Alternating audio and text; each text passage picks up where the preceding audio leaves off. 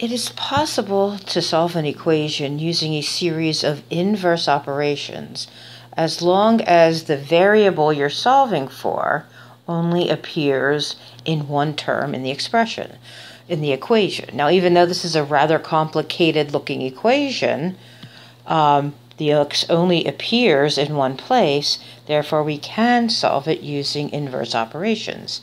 Inverse operations means do PEMDAS in the opposite direction. You're trying to isolate the x by first adding or subtracting, then multiplying or dividing, then seeing if there's exponentiation to get rid of, and that will usually end up getting rid of your parentheses at the same time.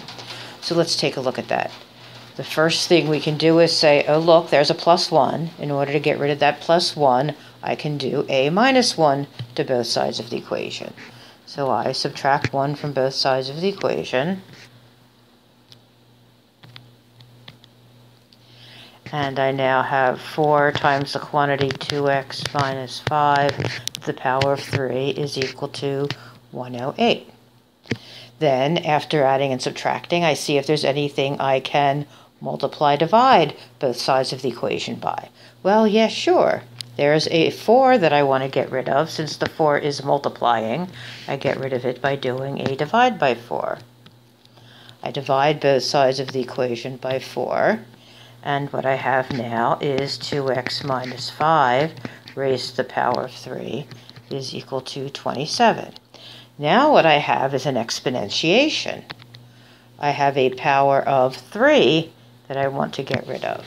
The way you undo a power of 3 is to do a third root.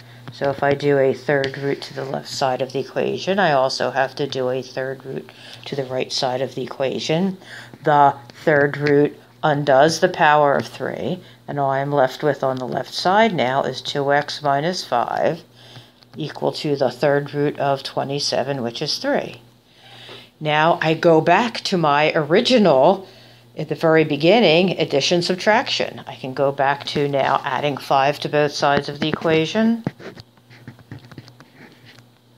I have 2x is equal to 8. Last step now is just to divide both sides by 2. And my x is now isolated. X is equal to 4 is the final solution.